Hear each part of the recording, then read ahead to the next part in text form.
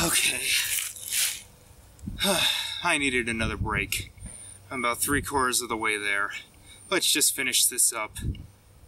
May surprise you, but I've never seen an episode of Craig of the Creek. Who's gonna help when the ginger overwhelms? This show seems really popular, certainly one of Cartoon Network's bigger series of the last decade, and most people seem to really like it. Seems another one of those cartoons that got a lot of credit for its LGBTQ+ representation, but I've just never got around to it. From the premise, it sounds like Bridge to Terabithia, hopefully without the death. A kid named Craig and his two friends, Kelsey and JP, have adventures at a creek. I can dig it. This is the Haunted Dollhouse.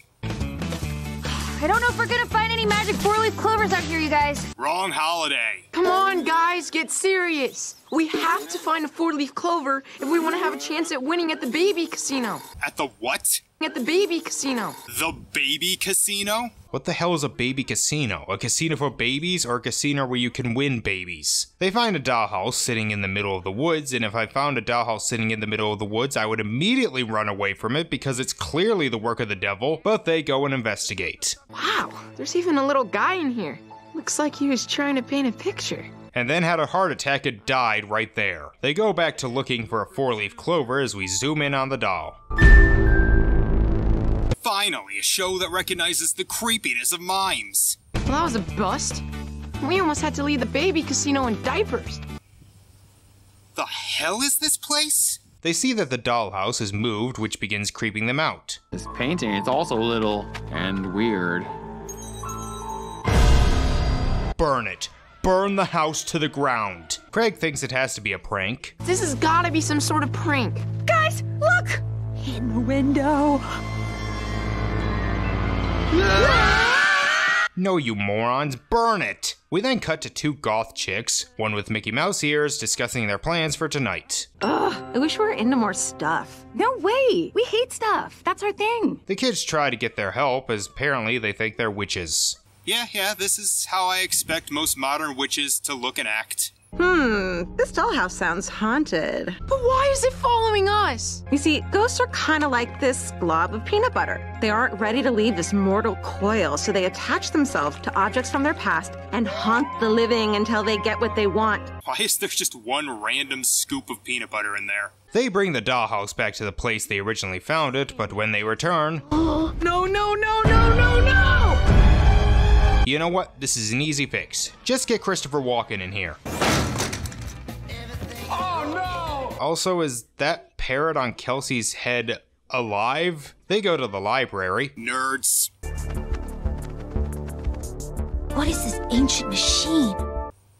It looks like a computer. Have we reached the point where kids don't know what an old school computer looks like? Well, actually, it's a microfilm reader that they can use to look up old newspaper articles. They see an article with a house that looks like the dollhouse that was destroyed in a storm. And their son Arthur. Their home was destroyed in the storm, and nothing was left except a dollhouse. So wait, the dollhouse looks exactly like the house they were living in? They tell the two witches the ghost's name is Arthur Rowley. Scaring these kids will be way more fun than Connor's dumb DJ night. Yeah, Connor can kick rocks. Yeah, these two are definitely modern day witches, and by that I mean they're just nihilistic assholes. Whoa, that is creepy. Tabby, I think I hate this. I think I hate these kids. Then why do you enable them? They begin a ritual, each having to sacrifice something, them all picking action figures. Of course, these two aren't taking it seriously. Arthur, please! Just tell us why you're haunting us! I want to play. Yes, he wants to play a game. I just realized he does look a lot like Jigsaw. Of course. This dollhouse must have been your only friend. Wow, that's pathetic. Oh, the bird is alive. Well, Craig opens the door and the flashlights go out. And when they come back on... Oh, Jesus! Alright, that got me. Well, it turns out Arthur is just very shy and wanted someone to play with. But you could have just told us. Most kids don't like playing with dolls. No way. We'd love to play dolls with you. They're not dolls, they're action figures. Oh, that ain't me being toxic. They immediately start destroying the house on accident. Spectre Spike. Oh my gosh, I'm so sorry, dude. Uh-oh, Ben Doll started a grease fire again.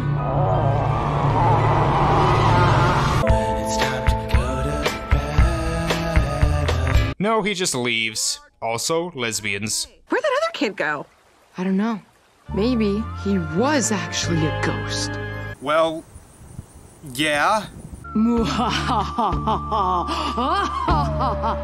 You kids need a ride home or what? So that was pretty good.